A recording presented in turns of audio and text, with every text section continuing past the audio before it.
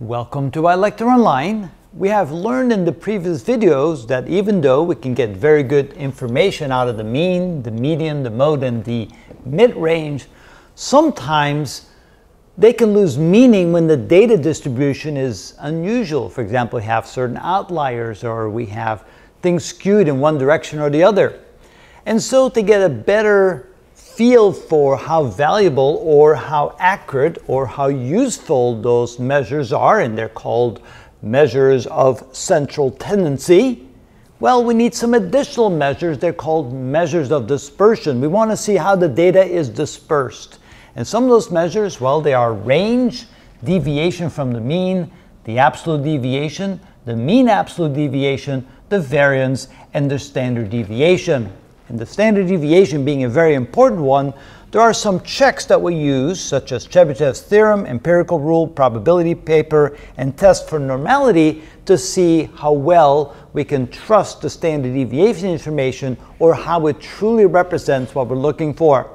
So a quick overview of what some of these things are. First of all, the range. The range is simply the difference between the highest value and the lowest value of your data. In this case, 10 minus 2 equals 8. And of course, if that range is very large compared to the mean or the average, well, then we can say that we need to be very careful how we interpret the values. Even the median and the mode can be skewed by the fact that we have a very large range.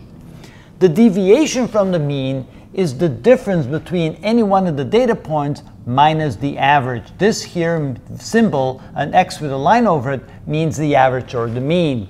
And so when we take each value, for example, we take 2 minus the average. Remember, the average was 4.9. Then 2 minus 4.9, well, that's going to give you a negative number. For example, we take the first data point, 2, minus the mean, which was 4.9. That gives us minus 2.9.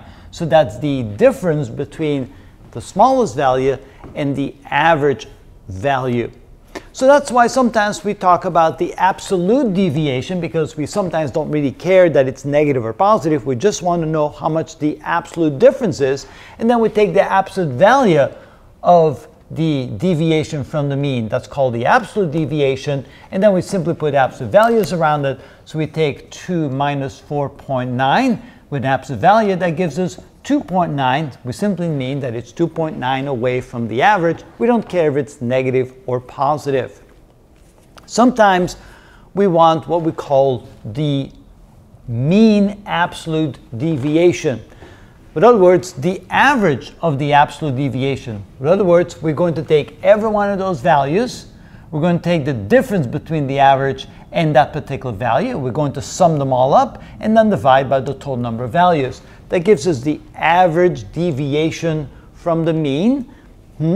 Well, when we use the word absolute, that means that we don't care if it's a positive or negative deviation. So be careful. If we add all the positive and negative deviations and we take the average deviation, that average deviation can be close to 0.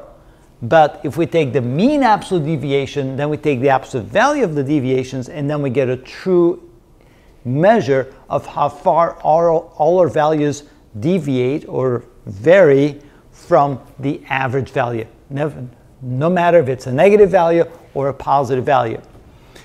The variance, well, we take the mean absolute deviation and we square each of those values. So we take the difference between any one of our data points and the average value. When we square it, we don't care if that number was negative or positive, since we square it, so we don't care if it's the mean absolute deviation. We simply take the deviations, we square them all, we then add them all up and divide by the total number of data points, and that gives us the variance. And finally, we take the square root of the variance. That gives us the standard deviation. Obviously, we're going to get much more into detail on all these various things. Notice this one important difference. Here we're dividing by n, and here we're dividing by n minus 1. Why is that? Well, if the data set represents all the values, then we divide by n.